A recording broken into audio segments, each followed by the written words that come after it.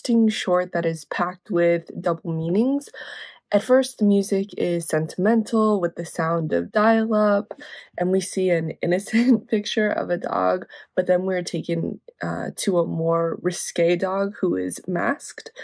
And the film, to me, really seems to be about this line of visibility and invisibility through the meanings of this dog as something or someone who is hypersexual and is being personified through being a dog. And what I mean by hypersexual, I mean like the term of like someone is a dog, and you know kind of that has like a double meaning there. And I think one part that I found really compelling is in the beginning, the way that the dog is trying to find its identity and ends up becoming very formless and takes on these different shapes. And I think that ultimately highlights this narrative of being like formless and full of the possibility of being shaped on or by the internet, and also taking on different shapes and different identities in spaces where you feel like you can do that. At first, I was pretty mesmerized just by the movement and the twisting. It was sort of mesmerizing to watch that and listen to the strange sounds and all of that. It got weirder and weirder. I loved the unspoken humor in this film. A lot of parts were kind of funny. There was very interesting music and sound effects that went on top of all of this. And then just the ending where it says, you know, we all know what you are, who you are. A very sinister ending.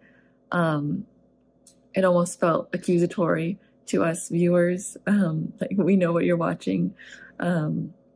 This dog stuff. So yeah, very interesting film. It was very unique to watch, a very unique viewing experience. The use of CGI is brilliantly done, very clever computer clicks to build the tension.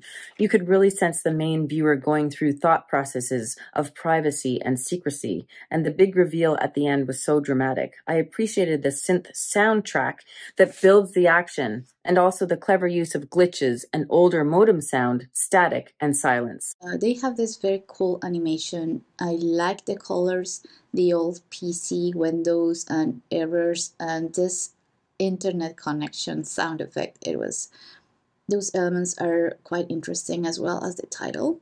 And then the ending was quite mysterious as well. You don't know what happens after they discover these messages. It is very interesting. It did have a cool retro feel to it. The animation was interesting. I felt like it was kind of a message about how the internet is not private. So keep your own things to yourself, because now everybody's going to know if it gets out there. So yeah, that's my take on it. But interesting take on the privacy side of it, I think, for the internet, and how somebody feels they can express themselves privately, but it becomes not so private. I liked the graphics.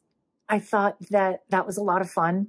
I think that the error message spam was very funny when you go to open up the porn thing and it ends up crashing your computer.